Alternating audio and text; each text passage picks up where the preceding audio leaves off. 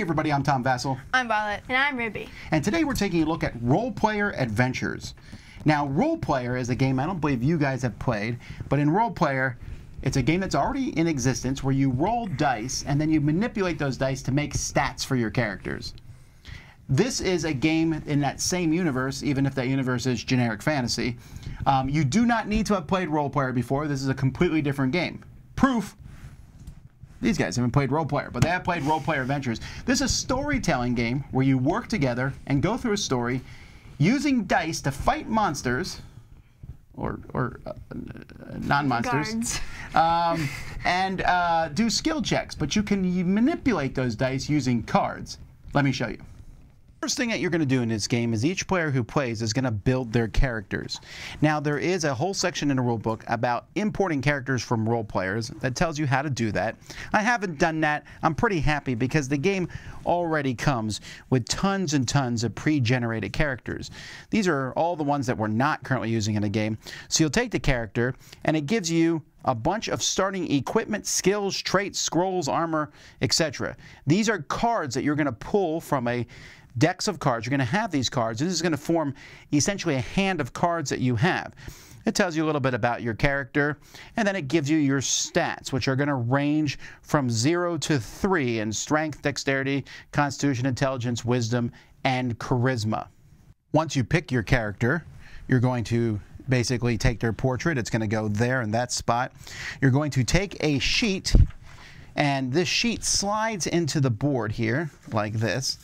And then you'll write down the different numbers. So, for example, this alchemist here, this dwarf alchemist, is 101213. I'll write that there. And then you're going to fill each of these spots with cubes. So I'm going to, for example, if strength is 1, I'll put 1 cube there.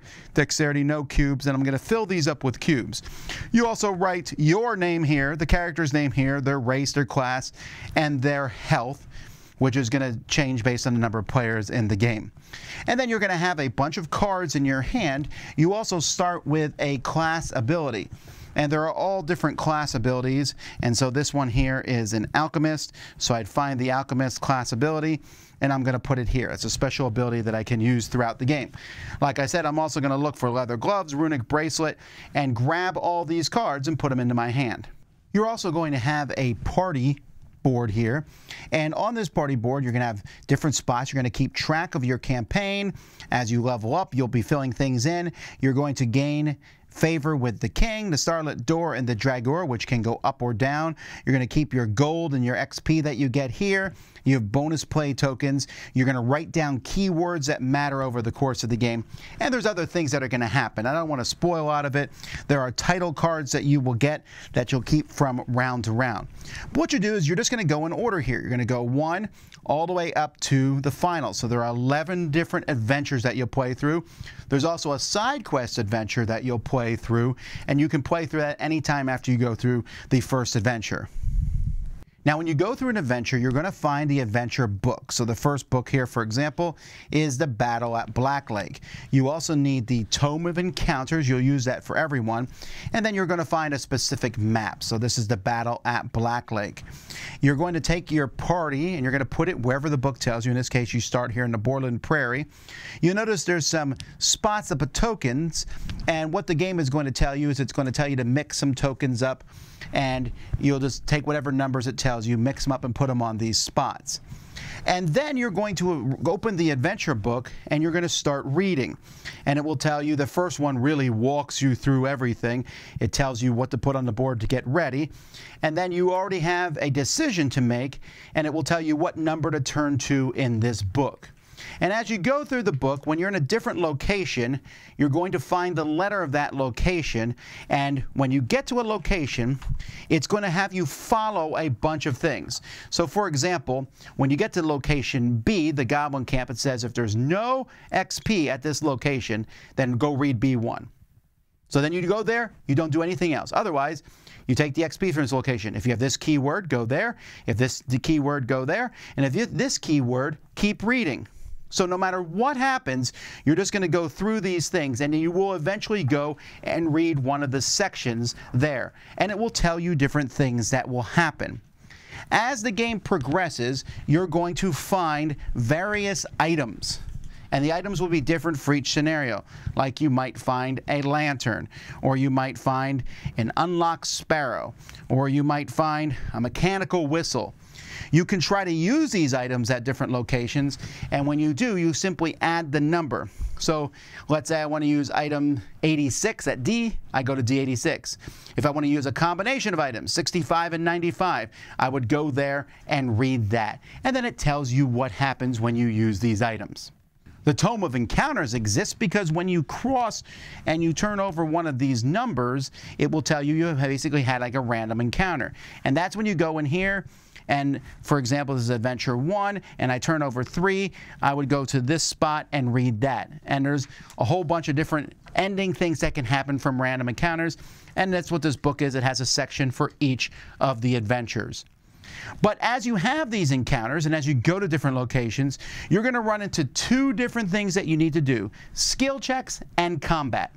When you do a skill check, the book will tell you to do some sort of skill check. So it might say, for example, do a deception level 1. And so you'll turn in this book to deception, and you're doing a level 1. As you can see, a level 4 deception is going to be much harder to do. When you do a skill check, what players are trying to do is you need to place dice on these to pass.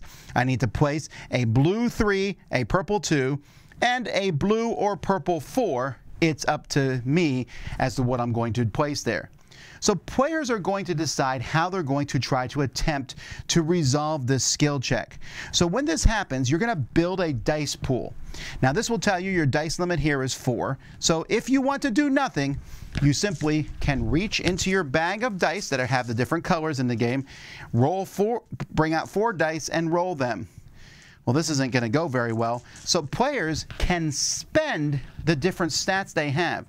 So you have these cubes that are going to be in strength, dexterity, constitution. You can spend one putting it in your fatigue.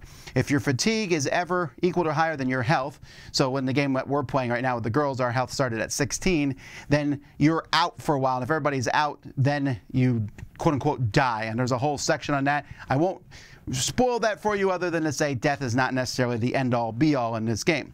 The number of cubes you need to push over is 1 for number of players. So me, Ruby, and Violet are playing a 3-player game, so we need to spend 3 cubes. Now I could spend all 3. So for example, my character has high strength.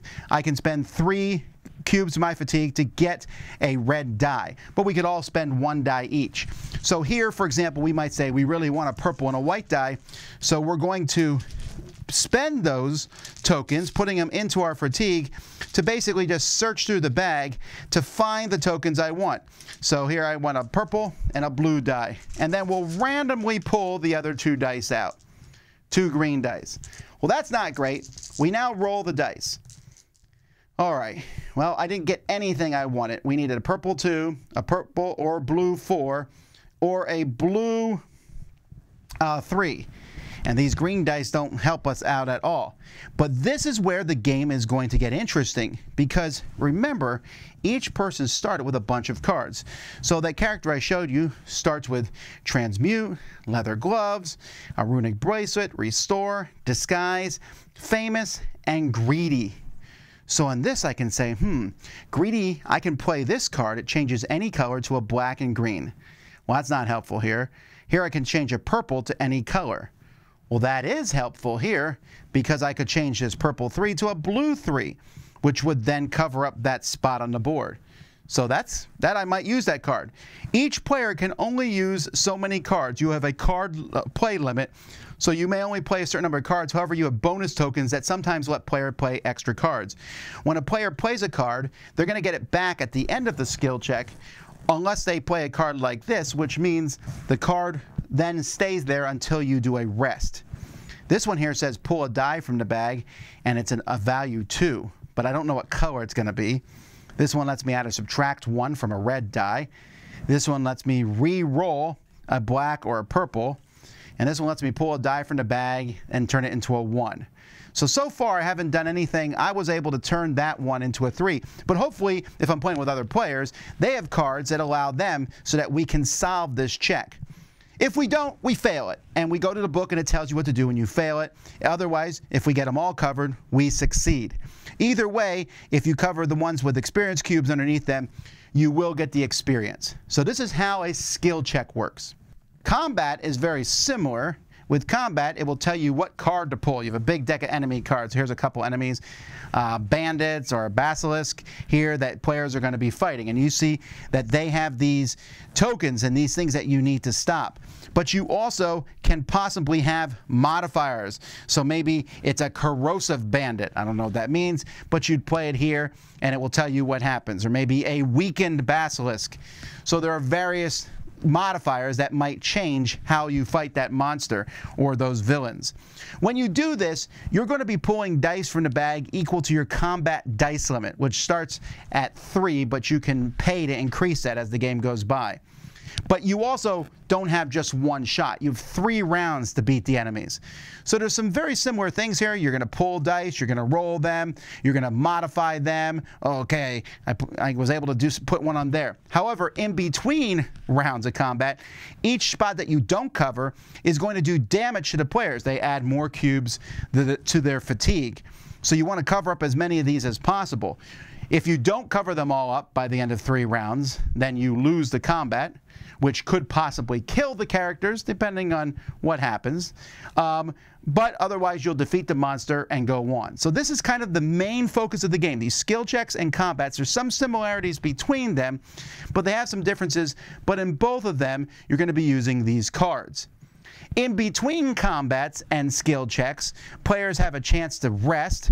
When you rest, you can spend your experience to roll dice to remove cubes from your fatigue and to refill your cubes on your different stats, and also take some of the cards back into your hands, the ones that when you play them they stay out. So resting is good, but it does waste your experience. When you get to the end of a game, an end of an adventure, you can also spend experience to up your stats, you can spend your gold to buy more cards from your hand, and there's more stuff that I don't want to spoil. There is an overall storyline that things will happen from round to round. There's also familiars that you can find that give you dual color dice, which are pretty neat. You know, this Christmas die here, which is also known as a blood badger, counts as a red or green die, which can be pretty handy. And there's other things that you can do. You can increase your combat dice limit from round to round. You can increase your skills. Right at the beginning of the game, your skill limit's 4, but it can go all the way up to a 10, and everyone gets to add one. There's all kinds of things that you can do and buy and discover, and you're to discover rare and cool cards that will also help you in your skill checks and combat. There is a lot going on in this game. A game comes with some trays, and here you can put all the different cards for the markets and everything, and these trays have lids. This is a heavy game, and I mean physically heavy, and that's because of all these books. Now, I like the art in this game, and I'm going to say I really like the story. I like the writing. I think it's well done. I haven't found any errors yet where, you know, it tells you to go to a spot and do different things, but I'm pretty happy with that. My one quibble might be I don't like the fact that the encounter book and the adventure books are separate. So, you know, here's Terran's Trophy, and then Terran's Trophy encounters are in this book. I know that they did it so that there's 2 books that get passed around a table and different people read from each book, but I don't know. I would have just preferred having them in one book. But that's the minorest of quibbles. Other than that, I'm really happy with the production here. I thought the rules were very well laid out. I understood how to play the game when I needed to look something up. There's an index that shows you where it is, but there wasn't that many rules in the game. It's mostly how do skill checks and how do combat work, and happily they give you some reference cards that tell you how those 2 things work. And that's it. Another minor quibble I might have about the game is you need to use a pencil, right? Because you're going to be constantly writing keywords down, and then it says erase them at the end of a mission. And I just kind of wish it had been dry erase or something. In fact, I'm going to be laminating all these pages because I don't want to have to keep erasing and writing again with a pencil. So we'd rather just use dry erase markers.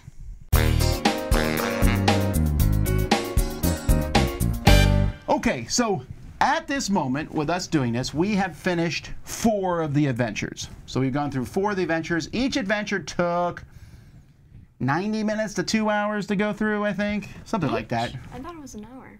Well, no, the first one was shorter. Yeah. After that, the one we played yesterday was pretty long when we went through it. There was a lot of stuff going on. And we didn't even do everything. You guys kind of went, at the end of an adventure, you can often choose to, like, I'm going to go to the next adventure, or it can be like, I'm going to go back and dig around. I'm not trying to go through those extra, what are they called? Encounters. Encounters, yeah. But you could have. They probably would have killed us all. All right. So far, so I went through the rules about dying. So far, we haven't died. We came really close. You did. No, all of us came fairly close in that one thing. But the game lets you rest enough. The only problem is if you rest all the time, you also spend your valuable XP, which means you're not as strong for the next mission. But I don't think the game is overly hard, but we've also had some incredibly lucky rolls at certain points. Yes. Purple is not our strong suit. That's true. That's true. Well, we're working on that. So let me ask you this. So we'll start there. What did you think about the whole skill check combats where you get to play cards and do different things? It's very difficult, especially if you let Ruby roll and she like rolls all the wrong numbers. Shut up, you do that too. You do it most of the time. I do All right. Okay, we're not talking about the rolling. I'm talking about, do you like using cards to get the numbers where they're supposed to be? Yeah, it's very helpful. It's just rolling, we would never even get past the first one. That is true. I really like that. And it requires a lot strategy, but also some luck. It requires for, like, luck, the reroll stuff. but we're also talking like, hey, teamwork, if I can turn this die to a green, Yeah, there is strategy. and you can add 1 to that green, and then we can put that one here. And, you know, I find that to be really interesting. I mean, sometimes there's a few skill checks or combats we got to, and we were like, we're not going to win this. Definitely not. So we just went ahead and got the XP and left. Right. And the game is, I don't think it's overly difficult, but I could see you just having some really bad luck in a mission. But I don't know. I think that this game reminds me, there's an older game for Fantasy Flight called The Legacy of Dragonholt, which has the same thing, but this has an actual game to it. I think this skill check and the combat check is an actual game. You're actually doing things. That's the whole, that's like one part, like it's a game. You're manipulating dice. The rest of the game is storytelling and going along a very interesting story.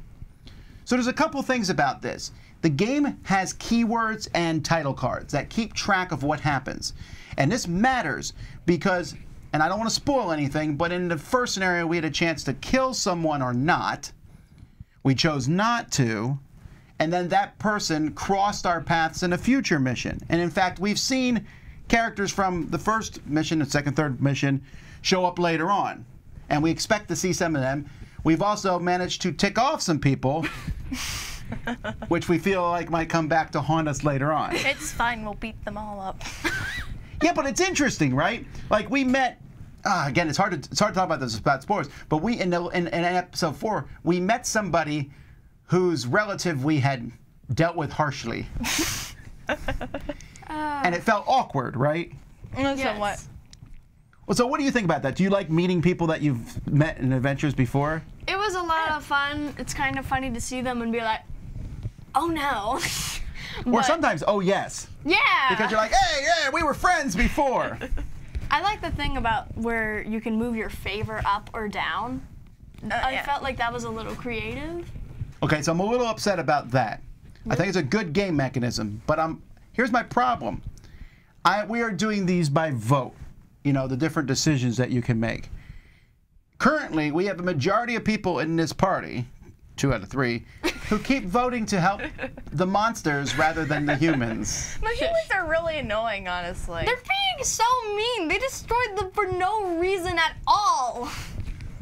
Yeah, great. No, but I do like, so this game, I feel like if we wanted to, and I don't know that we will, but if we wanted to, we could come back and play through it again and make different decisions. Maybe not.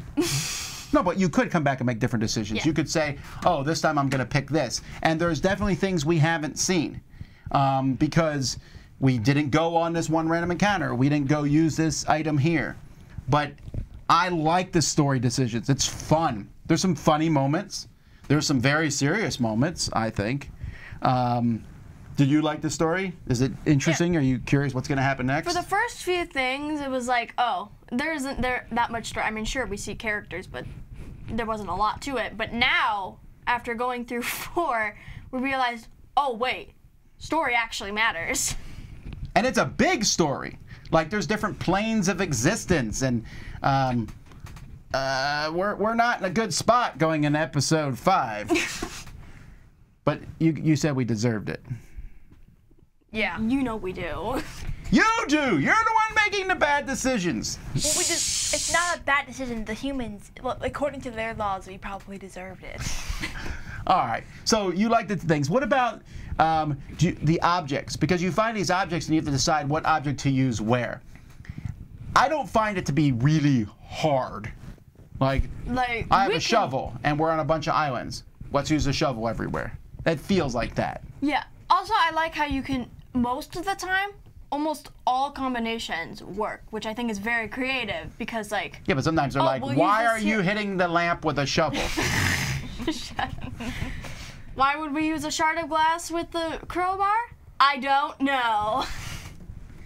Yeah, so I think the story, though, is interesting, and they always have a good example. And I really like the writing, because the writing will be like, oh, yeah, there's that giant you met earlier, and you stole his pigs, and now you met him again at the market, and he's like, I remember you. Because the keywords do a really good job of that. And then when we find those rare cards that give you cool powers, that's fun. Mm-hmm. So, but it's also kind of hard to decide who gets the cards, because me and Violet are like, I want it. Yes, we've had a lot of paper, rock, scissors things go off. In That this was game. rock, paper, scissors. That was Ruby. Did you just call it paper, rock, scissors? Oh, good. It doesn't matter. Okay, so final thoughts, Ruby, and what's your rating? I really like playing it. The story's fun. Lots of the mechanisms are kind of unique. We never mentioned this, but I think the characters were really cool. Sure, there's a lot of luck, but there's also a lot of strategy. Overall, I would probably give it a 9? No, 9 is good, and you're right. You did mention the characters. We should talk about that briefly. You each have your own character class card, which you can flip over once between rests. That gives you special abilities. There's this one the character I play as. Apparently, I lost my memories, and I'm trying to find someone who looks like me, who's apparently a special mage, and I'm like, well, what if that actually is you? You lost your memories. How do you know? Yeah, good point. You're the clone. I know there's an expansion to this. We don't have that expansion, so I don't know what that's like. I think it adds those stories into it, but even without it, it's a lot of fun. What about you? I really enjoy the story, because most story games are just like, hey, you gotta go on this quest and beat this monster. This one actually is very complex and adds like more story and depth to it. It's not like just a game with a story added to it. It's like just, the story's really good. I like the gameplay. It's really fun, like rolling dice, manipulating it. I enjoyed that. I kind of wish I knew I was supposed to use pencil on the paper, though. Okay. It's a role-play game. How do you not know this? Again, we're going to laminate them and use markers. Yes, but I was still very annoyed. It's not the game's fault. I know. Okay, Still. I will give this a 9. Also a 9. Leave it alone. Wow, okay, that's 2 9s. So I'm giving it an 8, which is still really high. Get off my case. I really enjoyed this. So here's something, and you listeners out there can hold me to it. I promised them we're going to finish this. Why do you all look so suspicious? We will finish. We will go through this and finish this, because I want to see where the story ends up. You said that about Adventure Tactics. Like what happened to Stuffed Fables? I said we will finish this, so we'll come back. We'll do another bit when we're done with it. We'll talk about the whole campaign as a whole, and we'll even do a spoiler. We'll do that as a spoiler video, so we can talk about the stories and the things that we liked in it. But as of now, if you like story adventures, you're going to love this. But if you like them okay, but you also want a game with the dice and manipulating them, and it's teamwork. And it works solo. You can play by yourself, too. You have more actions you can take per turn. But I would not want to do this solo. Playing solo is just kind of I feel sad. as if I would die. No, don't go down there. Sometimes people don't have anyone to play with. That is true. So, and also you play video games solo all the time. That's different. No, it's not. It's sad that you have no friends to play video games with. All right, well, anyhow, Hey! that's Role Player Adventures. Until next time, I'm Tom Vasel, I'm Violet. And I'm Ruby. friendless Ruby. See you next time.